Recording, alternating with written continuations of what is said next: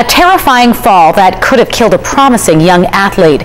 University of Manitoba football player Tyler Fong fell 47 meters. That's about 156 feet down a waterfall. He survived, he healed, and is now back on the field just 3 months after the ordeal. CTV's Meghan Roberts spoke with the athlete today. Meghan, how did Fong survive such a big fall? Well, Marilee, when Fong slipped, he fell head first, and he actually flipped himself mid-air and mid-fall so that his feet hit the water first instead of his head, and that quick thinking may have saved his life. Routine warm-ups for the Manitoba Bison as training camp gets into full swing. But this is one routine Tyler Fong thought he may never do again.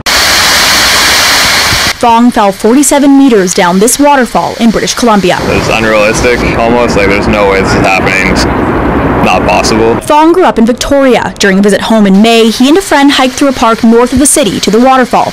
At the top, he slipped on a wet rock, fell into the falls, and slammed against rocks on the way down.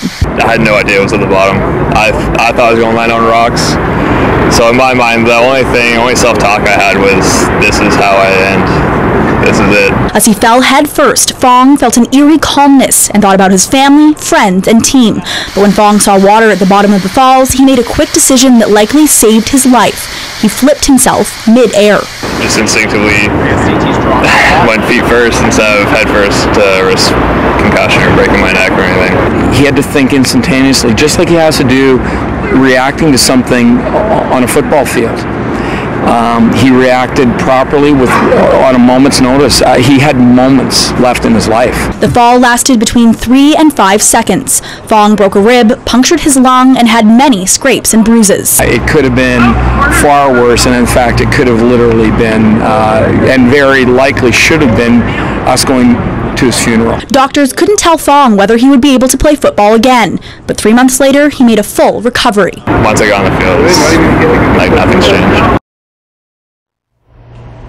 Fong got a tattoo on his bicep of the date of his fall, May 17th, 2015 this year. He says it reminds him to be thankful for what he has and how easily things can change.